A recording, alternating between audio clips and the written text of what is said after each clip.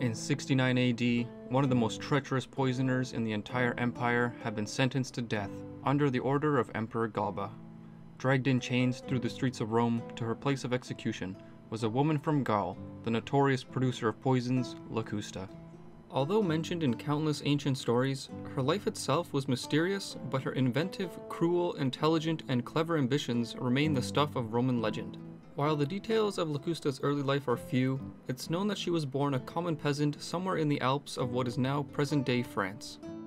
Given her Gallic background, it's safe to assume she inherited at least some of her dark knowledge of hemlock and the like from her regional ancestors. When she finally arrived in Rome as a young woman in the 1st century, she was already deeply entrenched in the world of botany and how to best concoct potions aimed at agony and death. Using anything from mushrooms to human blood, Locusta often employed animals as her test subjects, measuring the potency of her toxins through their reactions. She was the ultimate designer of death, able to determine her victims' final moments through the potions she created. There was a long stretch of time when Locusta's victims died without suspicion, but her reputation as an ancient hitwoman couldn't stay secret for long. She was arrested twice for murder, but neither charge could stick given the influential positions of her customers. Both times, powerful Roman senators used their connections to free her, mostly out of selfish concern for her ability to expose them. They also depended heavily on her crafty ways as a method for dealing with pesky enemies or threats. Having friends in high places kept Locusta out of jail and her lethal business flourishing.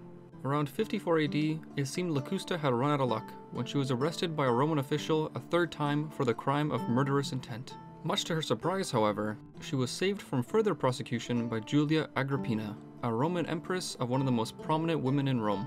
Under the eye of Empress Agrippina, she had the need of Locusta's abilities in her hush doings in the Roman political system at the time. With Locusta having been reputed as an extremely skilled purveyor of poisons, Agrippina's use of Locusta's skill was documented by Tacitus, Suetonius, and Cassius Dio during the empress's time.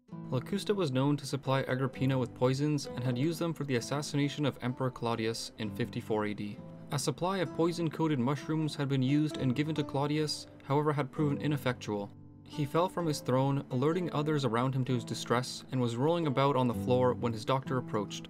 As was the medical practice then, the doctor stuck a feather down Claudius's throat to induce vomiting. But Locusta was clever and had already soaked the feather in strychnine-like poison that, as soon as it touched his throat, secured his timely death. Nero was now the Emperor of Rome. As a result, Locusta was expecting a big payout for her perfect assassination. But what she received instead was an accusation of murder by Empress Agrippina herself. She had been double-crossed by the woman who had hired her, and there was little she could do about it. While imprisoned in 55 AD, Emperor Nero had also made a request of Locusta's services even whilst she was imprisoned.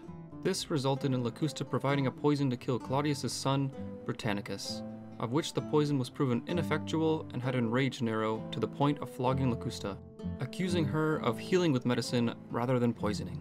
She immediately concocted a stronger poison, testing it on a pig that had fell dead on application. The poison was then brought to Britannicus and had succeeded in the killing. She was rewarded with a hilltop villa in downtown Rome and a pardon.